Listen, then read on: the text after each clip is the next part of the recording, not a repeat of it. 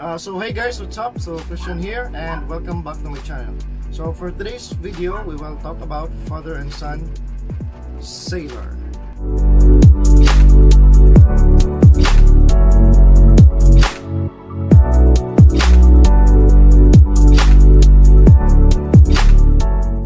So father and son Sailor is a dupe version of Jpg Ultra male. At nabili ko to last October, I think, and namacerate ko na to for how many weeks. And I also have the Ultra male decant, which I bought online.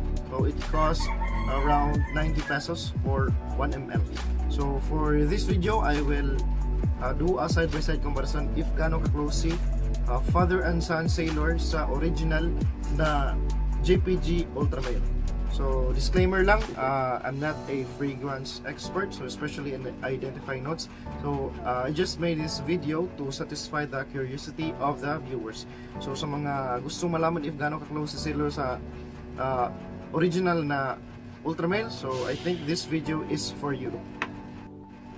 So I transferred my father and son Sailor to this decant, and again I have the decant of the original Ultra male, and I will just dab this on my skin because this perfume is quite expensive and sayang naman, hindi naman tayo mayaman. So here, so let's start comparing these two. First is the father and son Sailor. Okay. And next is the original Ultra male.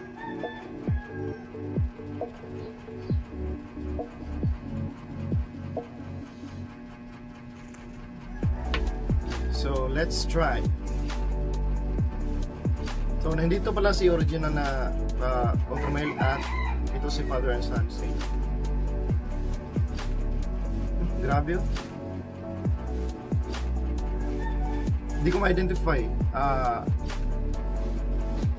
99% kaamoy ni father and son Sailor ang original na Jpg Ultra male. Grabe. Very similar. So if may difference man, very slight lang talaga. At yun lang. So conclusion, I can say that father and son Sailor is very similar to the original Ultra male. So as I've said, if there's any difference, very slight lang talaga. If you plan to buy Sailor, I don't doubt, I really recommend it. At straight to perfume siya. Meaning, it has 30% concentration of fragrance oil. So I think that's it. So I hope you like my videos, and please keep on supporting my channel for more side-by-side review.